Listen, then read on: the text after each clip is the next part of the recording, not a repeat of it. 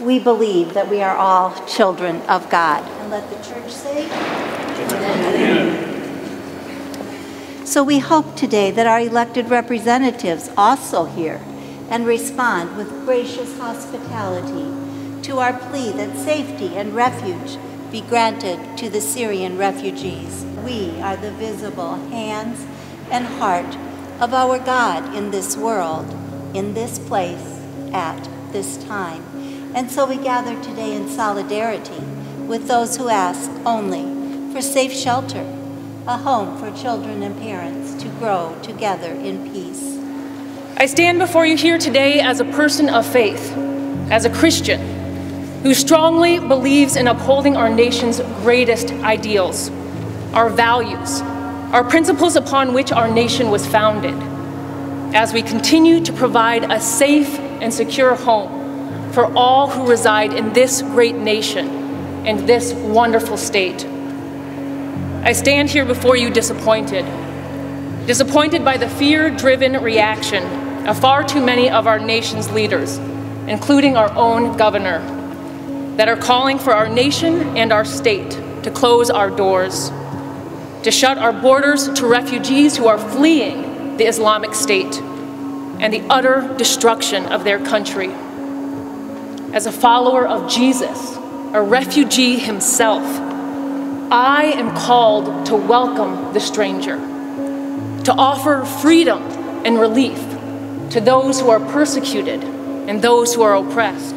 We've always been a welcoming state, among the first, in fact, to stand up for minorities.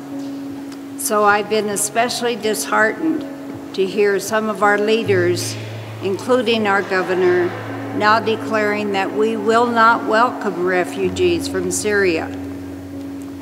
As faith leaders, we are here today to say loud and clear that we Iowans do want to continue to be a welcoming state. We do want to welcome our desperate sisters and brothers, for they themselves are victims of terrorists and who are searching for safe harbor for their children. We're gathered here today out of love. Love for our immigrant brothers and sisters, love for our refugees brothers and sisters, but especially from our Syrian brothers and sisters who are refugees. Today we remember that Jesus was a refugee with his family, a Middle Eastern family fleeing persecution. As the daughter of an immigrant, the niece of an immigrant, and as an ordained Christian minister, I urge the elected leaders of our nation to be the moral authority right here at home that we strive to be throughout the world. From people escaping slavery to members of the LGBTQ community, the state of Iowa has a long and a proud history of standing on the side of the oppressed, those who have been dehumanized and those who have been feared. And this notion that somehow we can stop the wrong people from crossing our borders and coming into our peaceful land sends a chilling message to every minority. It is time for us to set aside our fear and do the right thing. Amen. As an ordained minister in the Christian faith, I know that my neighbors don't just live in the houses next to mine. My neighbors live around the world. The families fleeing war and conflict are my neighbors, are our neighbors, they're our families. If we surrender our values, then ISIS has won. Amen. And who will we have become? We have demonstrated that it is not only our responsibility, but our honor to care for the widow and the orphan and the stranger. Let the current Syrian refugee crisis be no exception and no different. That is our call as people of faith. That is our call as people of courage and compassion. We are answering the call to love one another as I have loved you. In these extraordinary times, we can do nothing less. To turn away, to reject, to discriminate against refugees who are fleeing the Islamic State is wrong, and it is certainly not the way of Jesus. So today, we call our governor, who self-identifies as Christian, to follow Christ. We call our governor to do not turn away refugees, because as we all know, Iowa is welcoming. We're going to the governor's office. These are the signatures of clergy across the United States who have signed this petition asking that we allow our Christian values to admit the refugees. There are over 2,000 faith leaders who have signed this statement across the nation, and over 70 in the state of Iowa. Do unto others as you would have them do unto you.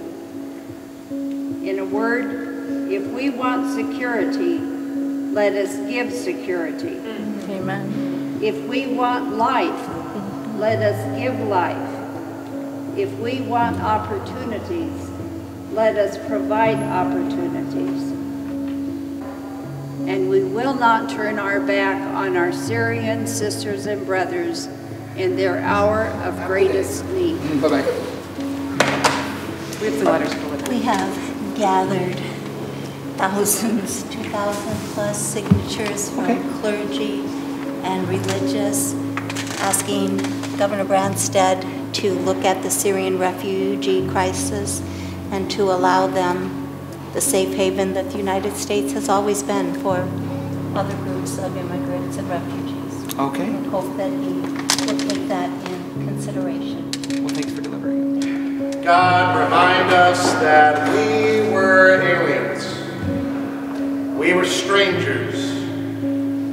We were refugees. Someone took us in. That's right.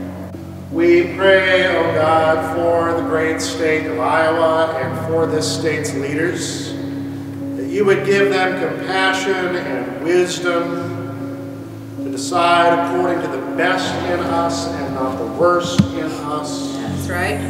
To govern in hope rather than fear. Amen. We offer ourselves to the work of making our state welcoming for all people.